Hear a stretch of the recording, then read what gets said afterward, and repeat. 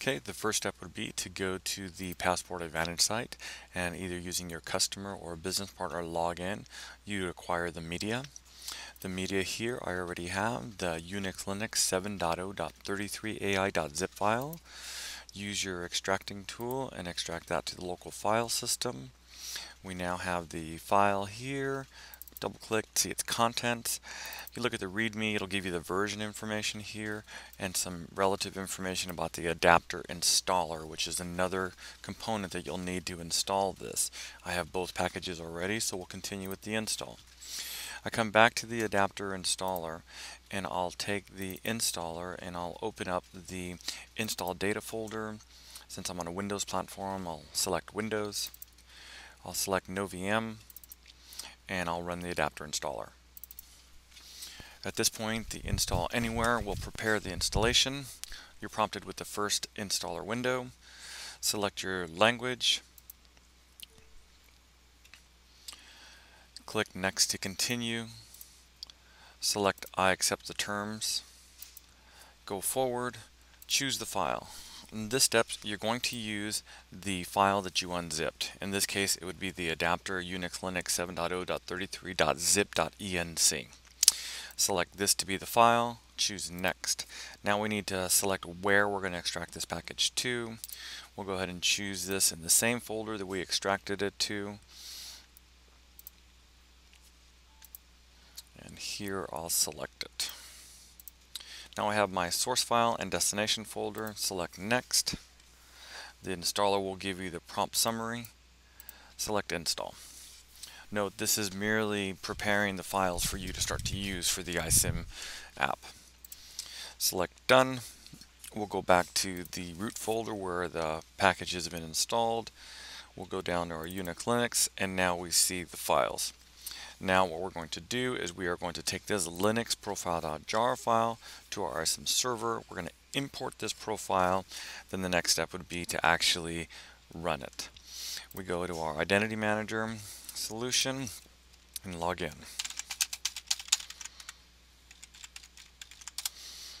An administrative account is needed. You go to Configure System, Manage Service Types, and we are going to import. Note that the profile is presently here along with some other defaults. These will not be the current versions. These are the ones that are bundled with the packet at install time. Select Import. We're going to browse local file system to where we downloaded this at. 7.0.33.ai is my folder. I'm going to select the POSIX Linux profile.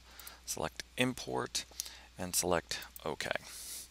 Now the installer for the POSIX Linux profile.jar will be imported into the item server's LDAP directory and we'll be able to use that. At this point, click Close, close the tab. Let's go to Manage Services. We are now going to create a service that will allow us to manage this target. We will select Create. We will select the type. In this case, we're going to select the POSIX Linux profile. We'll select Next. We're going to give it a name. POSIX Linux.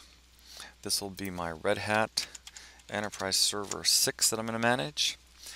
The Tivoli directory integrator location is defaulting to this local server on here, and I'm going to give it a managed resource location of where the actual Red Hat server is. One thing that I'd like to make note of here is this location. In this instance, I happen to be using the virtual appliance for the Identity Manager. I'm going to log into the admin console for the virtual appliance, and we need to note the IP address. This is the address of where this TDI instance is running. And what we'll do in the service control for the dashboard appliance will show you that our TDI dispatcher is actually running. You do not need to use the one that's bundled with the Security Identity Manager VA. You can use any TDI version as long as it is a supported version. Here we can see the directory integrator server and its status is started. It's running on IP address 972.121.177. We'll go back to our ISIM configuration and we will select our resource address as this. Okay. We'll go ahead and say next to the configuration. We'll use the shadow file. We'll take all the defaults. We'll select administrator. In this case, I'm going to use root for my example today. You do have other options. I will click next, and I will now test the connection. At this point, we're connecting to TDI, and we're communicating on port 1099, and we have a successful communication. We'll click next. At this point, the service status and information is displayed. It tells us which version of our Red Hat server we are because we queried that under our test. It tells us what version our adapter is and the profile version. It lets us know our connector version and our TDI version as well. At this point, we'll say next. We'll go all the way to the end without any additional information, and we will create a policy for manually requesting accounts. We'll select next, set a reconciliation schedule to be monthly, and say finish. At this point, we've created a service, we've created a profile, and now we can work with this target and manage it. At this point, we've successfully installed the profile onto the server, created a service, and now we're going to look at the service defined, and we'll do a reconciliation of the target service and see all the accounts that it's returned. One thing that we'll want to ensure that the reconciliation for the managed service is successfully completed on the TIM server side. At this point, we'll look for the service. At this point, it is a Linux profile. We'll search. We only have one of that. This was the one we just created. We'll reconcile, and we'll look for errors here. At this point, we're not going to have any query. We're going to submit a full reconciliation, and we're going to view the status of the request. This is your TIM server reaching out to your resource target, and immediately we notice a fail. The reconciliation will give you an information based on some configuration strings that it has here. We'll look at the service detail and note here that it gave us a ton of information in regards to what's here. So now we're going to go back and look at this dispatcher to see what the problem is with that. From here, it's telling us a bad service configuration. The selected failed login command is not installed on the system. Knowing this system, I'll go back to my service, and I'm going to look at my target service. When I look at the dispatcher attributes,